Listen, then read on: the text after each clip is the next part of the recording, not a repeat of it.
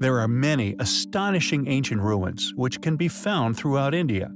Ancient temples or caverns, often carved into giant boulders or directly out of the bedrock of Earth itself.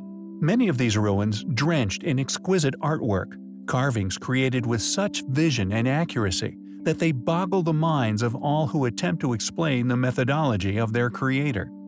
We have covered a number of sites within India in the past, many of them so precise in their finish that they could have seemingly only been created using precision stone-cutting technology. And our next site of interest is of no exception. Located in the northern part of the state of Karnataka in South India, the village of Hampi has some extremely captivating ruins. Dotted with large boulders, the site is also home to some extremely puzzling relics, one of which is the ancient chariot, clearly a depiction of a once astonishing creation. The cart itself was not only clearly massive, but was pulled with elephants rather than horses. Clearly indicative of a highly capable group, this incredible chariot is one amongst an array of marvelously preserved architectural artifacts, most of which display a level of refinement created with such precision that modern man could only replicate such feats using machines, something modern academia claims has only ever been utilized by our own modern civilization. Thus, an explanation as to how the site, or indeed its smorgasbord of ancient precision-made stoneworks were made, eludes us to this day.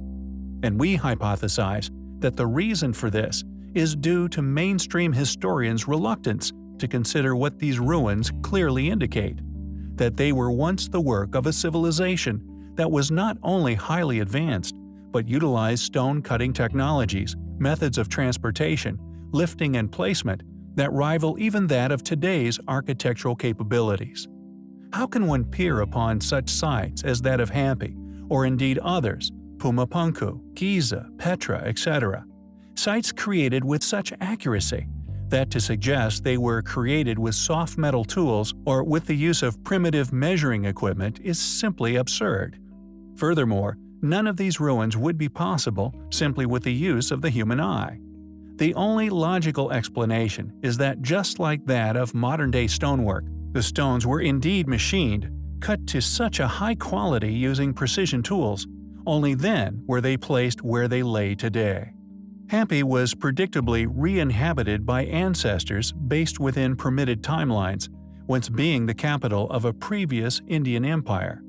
What's intriguing about the site, however, is the mysterious, seemingly untouched boulders which dot its grounds. The question is, although they now appear to be geological, were they in fact once relics themselves, left by an even earlier civilization? If not, then why were these stones left where they are found today? Why were they built around rather than utilized, carved, or shifted?